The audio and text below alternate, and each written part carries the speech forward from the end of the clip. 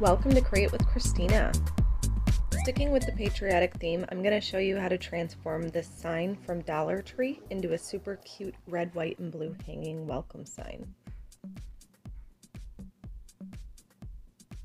This wood star came from Family Dollar, but if you're lucky enough, you might find one at Dollar Tree. That rubber placemat's from Dollar Tree as well in the kitchen section. And that red welcome decor piece was also from Dollar Tree. It was originally gold, but I used that spray paint to paint it red. You could easily use chalk paint instead.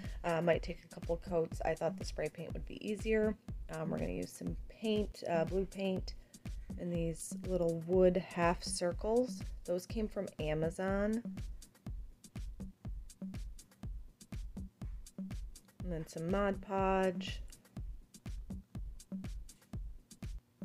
And then we're going to use a sanding block to sand this down. It had some kind of glitter letters and I wanted to sand that off. Kind of makes it rough to help the paint and Mod Podge stick down. And we're going to trace the outline of that sign on the placemat and cut that to fit.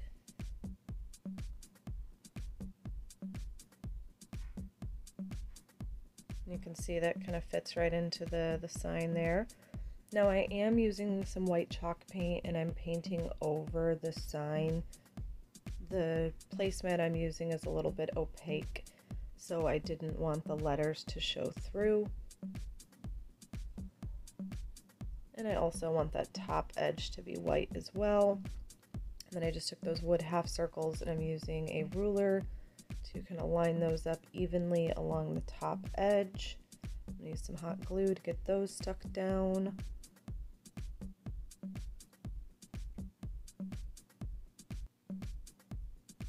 Then I went over it again with a little more white paint again because that placemat you can kind of see through it. I didn't want the letters to show through.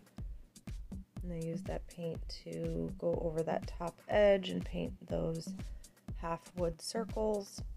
And then once the paint is dry, you can go on with a good layer of Mod Podge and get that placemat stuck down. You just kind of carefully start at the top edge and lay it down and smooth down and out with your hand as you go. So I'm just kind of using a little hair dryer to dry that all down, get that stuck down good. Using the sanding block on this wood star as well. It just had a couple little rough edges. And I'm taking some blue paint. I had mixed this color. It was basically a blue acrylic with a black chalkboard paint and a white chalk paint just to get this color I wanted. I played around with the mixing to find a color that I liked. And so I was painting the star blue, and then we're going to paint two other of those half wood circles. We're painting those white. Those are going to go at the bottom edge. And I'm just kind of tracing out where that star was going to fit onto the sign. Use a good amount of hot glue, kind of get that stuck down. And take those white half circles and I just glued those down on the end points. And then I'm just going to make a little bow here while I let a couple things dry, let that glue kind of settle on. You just take strips of ribbon and you just kind of lay them intermittently over each other. You can kind of clip the edges to look more like a little ribbon. Use just several strips, maybe, a good 10, 12 little strips of ribbon.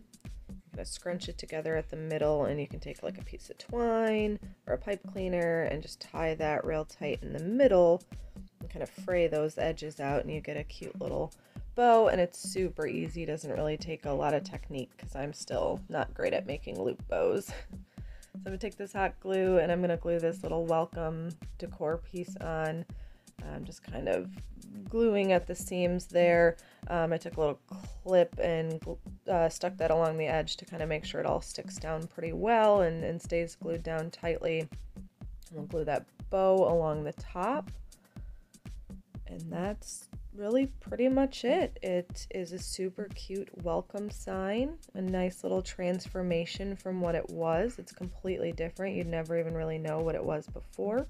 And what, it's maybe about $5, $6 at most to make. It's super cute.